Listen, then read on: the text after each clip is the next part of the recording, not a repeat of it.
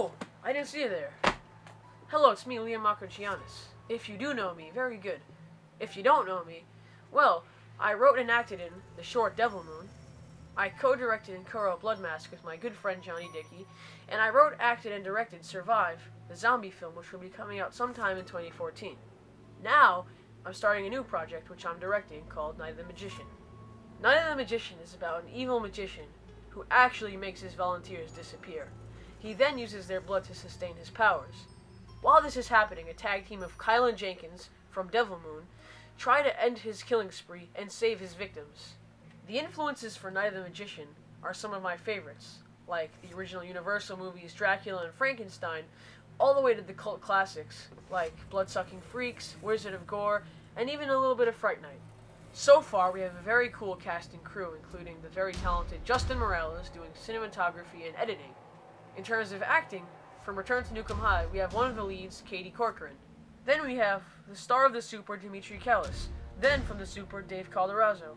From the Turnpike Killer, we have Edgar Moyer. From Devil Moon, we have Steve Kilcullen. Then we have Horror Movie's very own Matt Desiderio, followed by Slaughter Tales' John D. Dickey.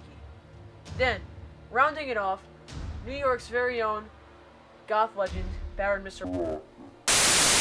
How do you do?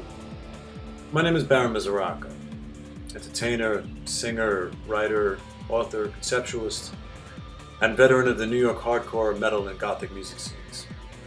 I'm here to talk to you about an extraordinarily dark and heavy motion picture thriller currently in production, which features me in my first starring role. The film is called Night of the Magician, and I portray a character called Majesto, a rather unique performer with a rather demented lifestyle.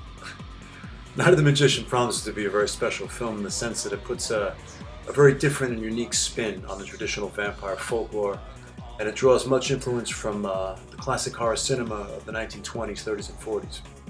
I strongly believe that Night of the Magician will be a film that all horror, film, subculture enthusiasts alike will really be able to sink their teeth into.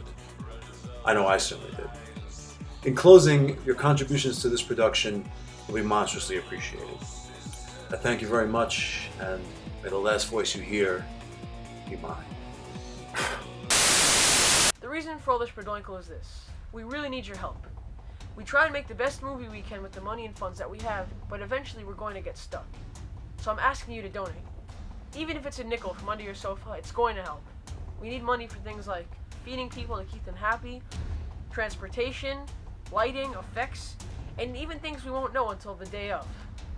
All levels of donations include rewards. These rewards include signed versions of the poster, signed versions of the movie, signed versions of the limited VHS release of the movie, and producer credit.